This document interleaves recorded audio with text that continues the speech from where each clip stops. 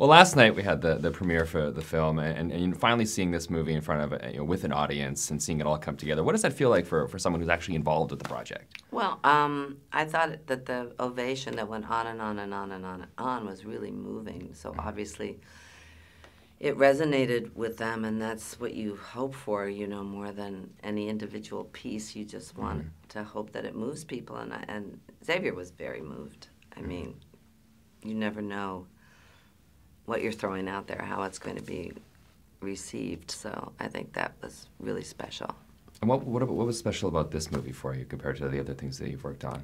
Well, he sent me Mommy, and I thought that was a very impressive, unique story told with such energy, and the performance were all impeccable and very moving. So then I met with him, and I was really taken by him and his passion for the project, and the list of people that he wanted to collaborate with were great actors, and I so really was wanting to work with him.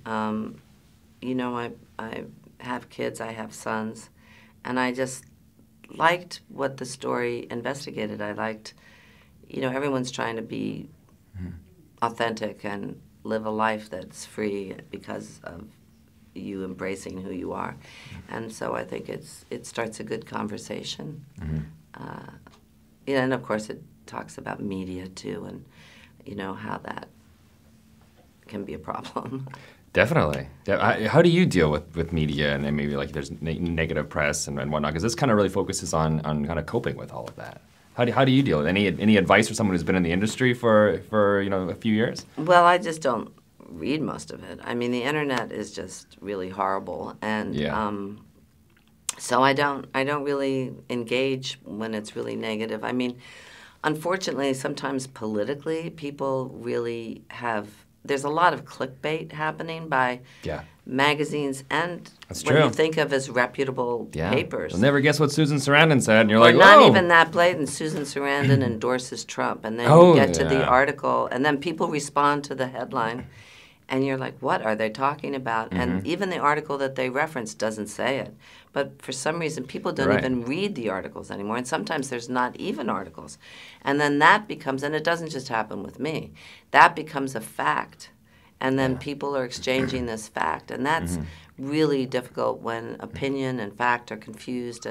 And I think there are a lot of people that really feed these days on fear and anger and hysteria, and they don't even care to get the facts. And so it explained a lot to me when it started happening to me how vulnerable the truth is these days, especially in a political situation. I want to ask before we wrap up, if anyone out there has never seen a Susan Sarandon film before, and they want to start off going through all your whole filmography, where do they start? Well, if they don't know what baseball is, then Bull Durham might be difficult. But I really love Bull Durham. I think